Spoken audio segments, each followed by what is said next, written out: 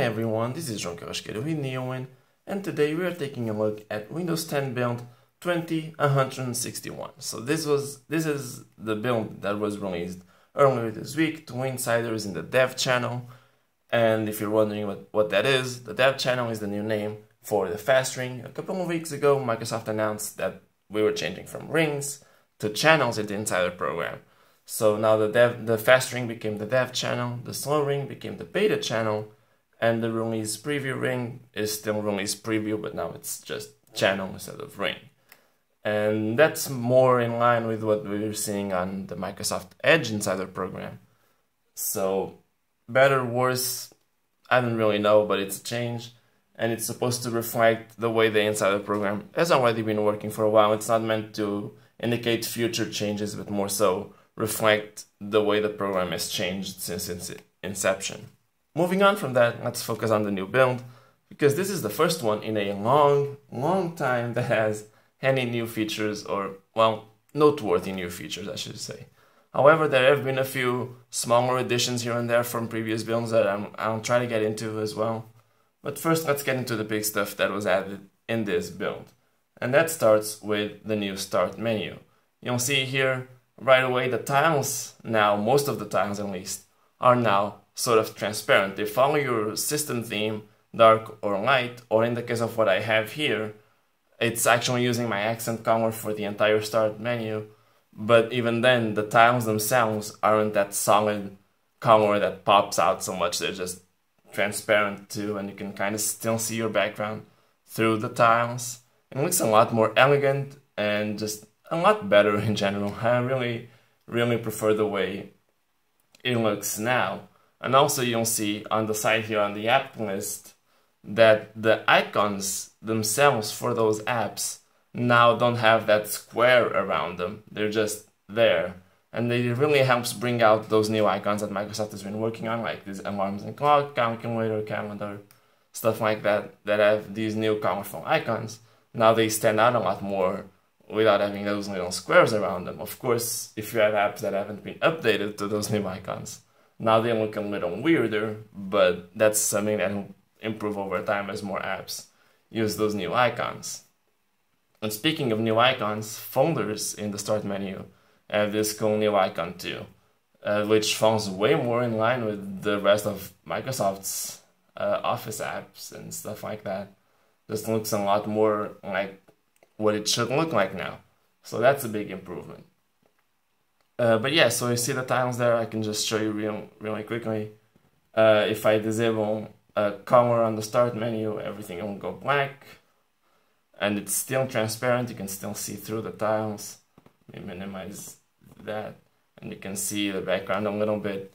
So it's like that, and it also applies to the light theme. So it's just way more elegant now, and you don't have those solid colors popping out at you so much. So that's definitely an improvement, at least in my view. Another big change here is the new, well, sort of new tablet posture behavior now.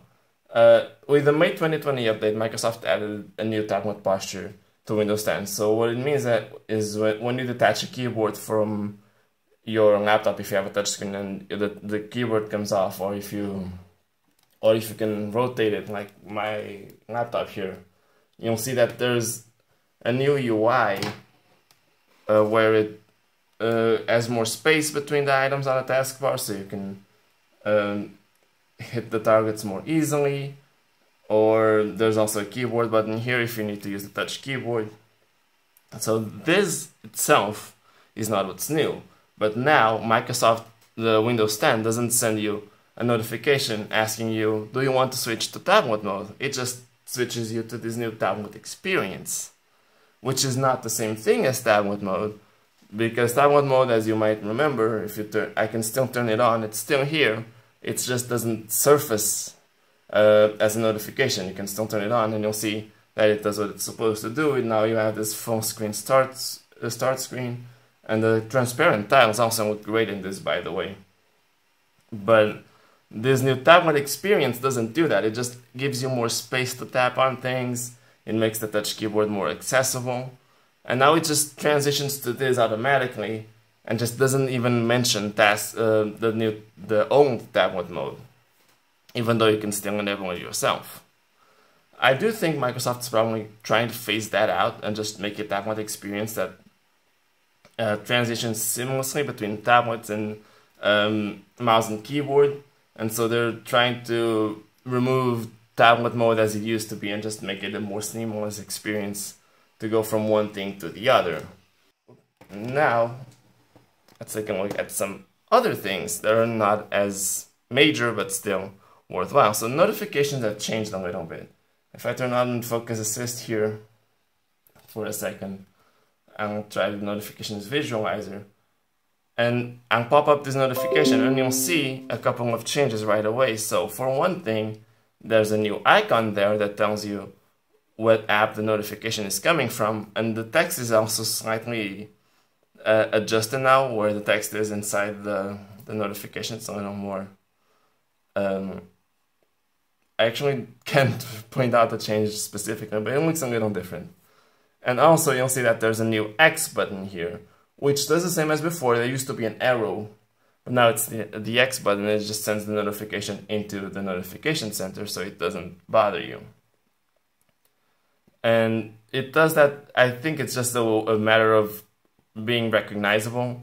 The arrow, you might not know exactly what it does, or you don't really see it all that often. So now the X, you see the X and you know right away. You can click that and the notification won't go away. So it's just more recognizable and easier to understand.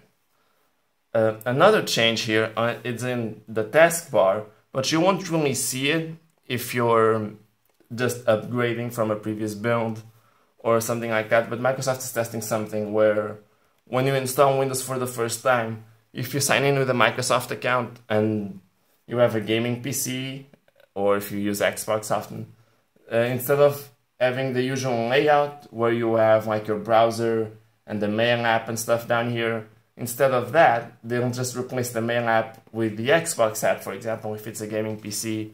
Or if you have an Android phone linked to your account, it'll pin your phone app to the taskbar by default. But again, this is only for new installations. Microsoft says they won't mess with your taskbar if you've already configured it before. So that won't be a problem there. Just a small little change they're testing to make the computer more ready for what you're more likely to do with it. Another change, but this one I actually can't show you, is that now when you have a browser open and multiple tabs, and then you also have multiple apps open at the same time, usually what happens is what you see here is that the whole browser is just one item, and then the other apps are one item each. But now, if you're chosen to test this feature, which I wasn't, each of the tabs is going to appear as a separate item in the Alt tab menu. So now you can switch between apps, but also to the specific tab in your browser that you want to see. So that's a new feature that I can't show you, but it's also optional. So if you want to, you can disable that, or you can make it so that you only have like 3 or 5 tabs show up, so you don't have all of your tabs show up in the task switcher. It's pretty flexible, but not available to everyone, so I can't show you that. So now let's dive a little bit into changes that were made in previous builds. So in the Task Manager, a pretty small change they made recently is if you go here into details, there's now a new architecture tab. This is mostly for ARM PCs like the Surface Pro X and stuff, so you can see if an app is being emulated or if it's running natively. You can see if it's x64, x86 in this case, but it's more useful for ARM PCs where the emulation is more noticeable in terms of performance, and so you can know exactly what's dragging you down in performance. So you can see that. And then there's a couple of new icons here. If you scroll down, apps list, Windows Security has a new icon that falls in line with the rest of the Microsoft icons for all their apps and stuff. And also there's a new icon for when your location is being used. This was introduced also a few builds ago, but now if I open the Maps app here, you can see if I go to the taskbar, there's a new location icon there. that tells me the location is being used. It used to be just like a circle with another circle inside. Now it's that little arrow there. It's just a trivial change. I think it was easy enough to understand, but now it's easier maybe. Now moving on to the settings app, there's a couple of changes here. Some more in this build, some more from previous builds. But if you go here, one of the changes would be here. I actually can't show it because again, I wasn't chosen for this. But if you look here at your your specifications and things now, if you were chosen, you'll see a copy button down here and also under your Windows specifications. So you can just copy all of this information in one go much more easily, and then you can share it with someone who might be helping you with some problem you have or something like that. So it will just make it easier to copy all of that information at once. But there's a lot more that's changed here. So if you go to, also in system I believe, display, if you go down here to graphics settings, now it'll automatically populate your apps list. It's just a small change, but before, if you wanted to have custom settings for each app, you would have to add every app individually. You would have to choose anything you wanted to add, you would have to do it yourself. So now Windows just populates this list with a few apps that it thinks that might be important to set, and it just sets them automatically. You can change it, of course, but now they're there automatically, and you don't have to necessarily have to add them yourself. There are also some changes to the way diagnostic data is handled. I'm not sure exactly where that is. Oh, there you go. So you can see. It used to be that Microsoft would refer, when you set up a PC especially, you notice they ask you if you want to use basic diagnostic data or full diagnostic data. They just changed those names to be required diagnostic data and optional data. So it's a little easier to know what you should select. So now you know that the full set is optional and you don't feel so tempted to share all of it. Another change is in the app defaults. Again, a small one, but if you go to default apps and you want to set the default apps by file type, now when the file extensions list shows up, you can also search for a specific file extension. Instead of having to scroll down to find what you're looking for, you can actually search for it. If I try to search for like MP4, oops, that's not what I meant to do. It's not very fast, but oh wow, okay. So it's a long list, so it's not a very fast experience. My laptop might not be the fastest either. But yes, it's there, kind of. But yeah, you can search for an extension now if you want to find the apps that work with that. And there's also one final thing in the settings app, is that you can now view optional updates, and all of driver updates that you might have for your PC, they'll all show up here and you can install them if you want to. These will never be downloaded automatically. If they're optional, they won't download by themselves, but if you want to, you can go in there and download them yourself. So that's a bunch of changes to the settings app. Finally, there's just a couple more things that I really can't show because they're very specific.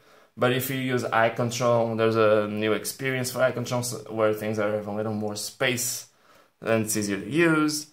If you use Windows Subsystem for Linux, now it integrates with your File Explorer, so you can access things from there. Like it'll show up as a section here on the side. So that's another integration that you have there. And also there's new features for Windows Subsystem for Linux that were added recently, like GPU compute. So now you can actually use the power of your GPU if you're using Linux. And there are new commands like install and update for WSL. So it's just small improvements. If you use WSL, they might be quite useful for you. I can't really demonstrate them though. And that's really it so far. That's all that's been added up until now. Just one thing to note before we close up is that these builds in the dev channel now, they're not necessarily preparing a specific future update. So it used to be that the fast ring would test the next feature update from Windows 10, and then those features would just be brought to the slow ring and then to the public releases. But now the dev channel is constantly testing new things, and if there's no guarantee that they will make it to the next version of Windows 10. They're just being tested, and then if Microsoft feels that they're ready to implement them in an actual release of Windows 10, then they'll bring those features down to builds in the beta channel. So you're never guaranteed to get features from the dev channel in public releases of Windows 10. And really, that already kind of happened before. I don't know if you remember this, but during the Redstone 5 development cycle, I believe that was it.